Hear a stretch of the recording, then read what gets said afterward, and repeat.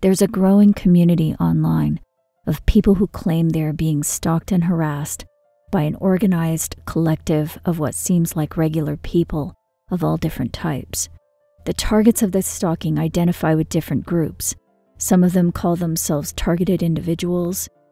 Others call themselves abductees, contactees, or experiencers. Some identify the phenomena with various religious legends. Others explain this phenomena with the theory that we are in a matrix or alternate reality. And there are still others who do not identify with any particular group, but nonetheless are experiencing the same phenomena of bizarre, unexplained events, stalking, and harassment. But just last week, I noticed some similarities between the gang stalkers that targeted individuals talk about and the skinwalkers of ancient Navajo legend. According to Wikipedia, skinwalkers are witches who have the ability to disguise themselves as animals, usually for the purposes of harming people or committing murder. But if they can disguise themselves as animals, then maybe they can also disguise themselves as human. In other words, maybe they are not human to begin with. It says of the legend that skinwalkers are believed to have a secret society and can look like anyone else. They are detectable, it says, in some ways by sometimes having an unusual amount of wealth, or smiling too much, or twisted mockery. Skinwalkers act as an antagonistic alien force, it says. In other words, they antagonize or try to cause people to become hostile. According to legend, they are rapists and murderers and will even victimize children. But according to this, it is also a mistake to vocalize any fear of them. There's also a video on YouTube that describes the top 5 signs of a skinwalker encounter. The first sign, it says, is location. The skinwalker legends originate in North America. However, as you'll see, skinwalker is just another name for the same non-human creatures about which there are legends all over the globe. The second sign, according to this video, is stalking. Apparently, the skinwalkers stalk their victims and stay in the shadows while they're doing it. In other words, the skinwalkers are covert stalkers. The third sign is what this video calls sense, sounds, and sensations, which involves scare tactics against their victims. In other words, the skinwalkers terrorize their victims. The fourth sign, apparently, is the attack, which involves the incapacitation of the victim and the perfect mimicking of the victim's voice. And the fifth sign is infiltration, which allegedly involves the killing of the victim and the replacement of the victim. In other words, something like invasion of the body snatchers, where the victim is killed and the skinwalker takes the image of the victim and replaces them in society. Another characteristic of the skinwalkers is their exaggerated mimicking of a victim's movements. So, skinwalkers are shapeshifters, they belong to a secret society, they are alien, they antagonize their victims, they are rapists, they are murderers. You should not speak about your fear of them. They sometimes have an unusual amount of wealth. They sometimes smile too much. They mock their victims. They covertly stalk their victims. They mimic their victims. They terrorize their victims. They can perfectly mimic the voice of their victims, and they can replace their victims in society. There's a ranch near Ballard, Utah, that has been nicknamed Skinwalker Ranch. It has apparently many paranormal and UFO-related activities. The ranch borders the Ute Indian Reservation and has been investigated for sightings of UFOs, Bigfoot-like creatures, crop circles, and poltergeist activities. This map here shows the general location of Skinwalker Ranch in northeast Utah, and the Navajo Reservation below that in northeast Arizona, bordering New Mexico, Colorado, and Utah.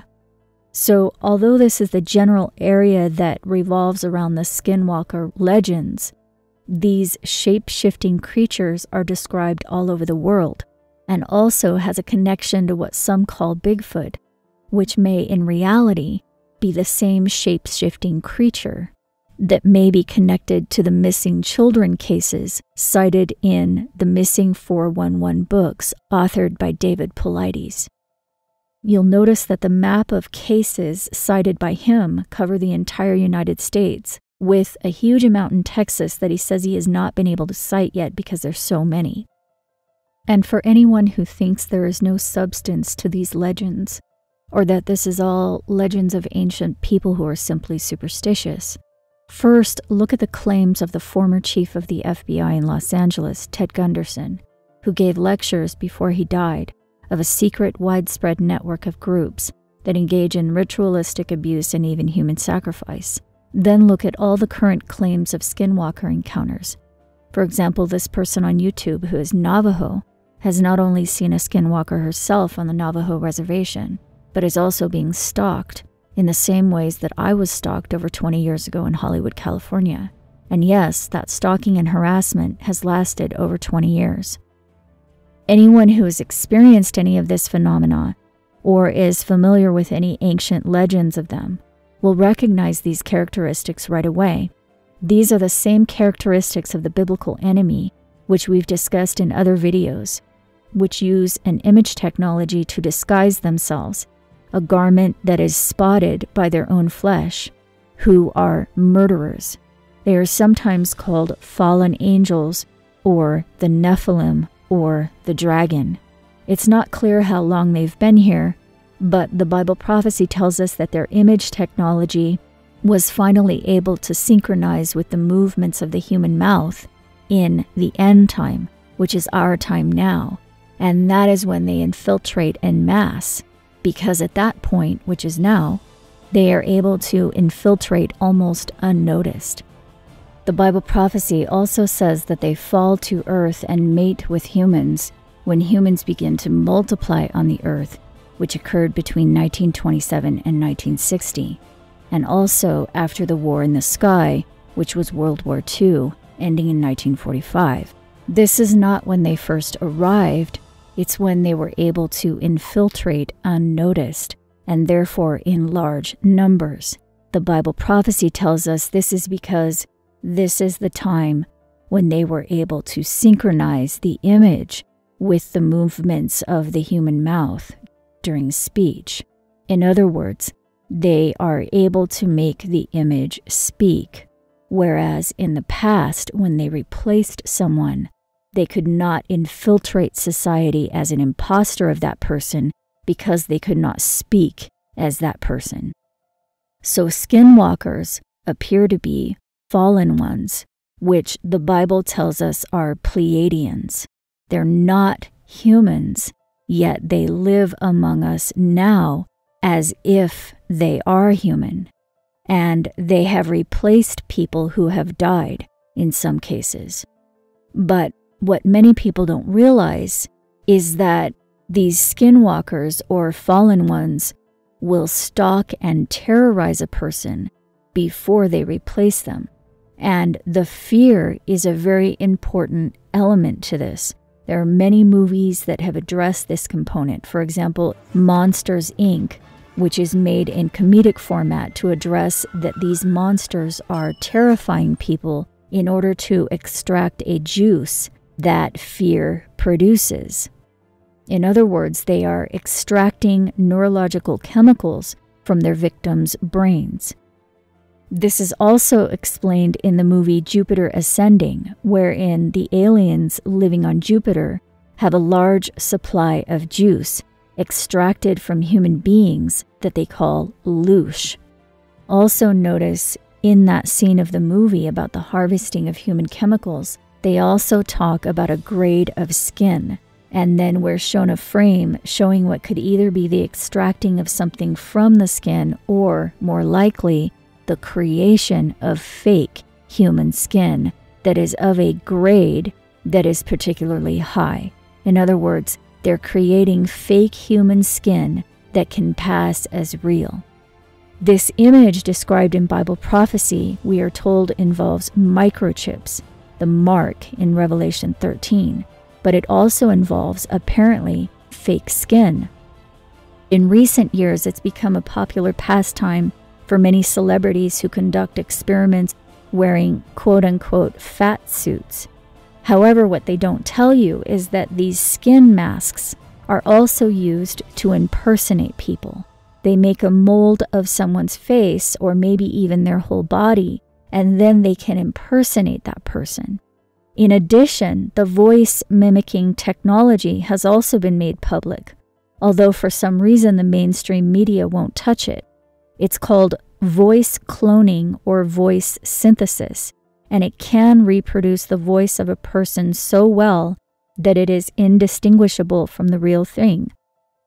So what we have that is visible and verifiable is the voice tech and the skin tech that can mimic or impersonate someone else convincingly. But what they're not telling you overtly, except covertly in movies and television, is that there is also a microtechnology that works in conjunction with this that makes impersonation or shape-shifting possible. So what we're dealing with here is a secret society of non-humans who stalk and antagonize their victims, sometimes with the intention of replacing them by using their image and voice. In other ancient terms, these creatures steal souls. Although technically speaking, they don't actually get the soul. It is only the image, the voice, and the behaviors, not the soul. Because again, the Bible says they do not have a soul. And the reason we're told we should not fear them is possibly because they are harvesting the chemicals our brains release when we are terrified. And when listening to the stories of many victims, there are multiple reasons to believe that they are harvesting more than just the fear chemicals.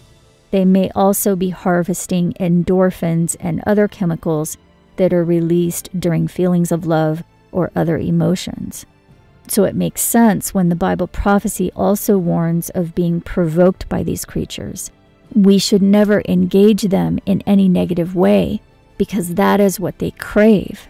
So if you don't want them to harvest from you, then don't produce the chemical that they want. Do not allow yourself to feel fear under any circumstances.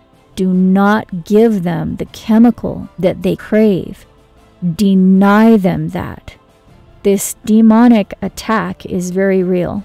I believe it is the true war on terror that the government possibly will never overtly reveal. So if you're being stalked and or persecuted by these creatures, do whatever you can to avoid emotionally reacting, and just know that the prophecy tells us that it's almost over for them. For more information on the prophetic timeline, you can view the playlist Bible's Countdown to the Meteorite and Rescue linked here. I also have a playlist of movies and television that deal with this subject, which I will link here as well. I pray you will starve them by holding your peace, and I will talk to you next week.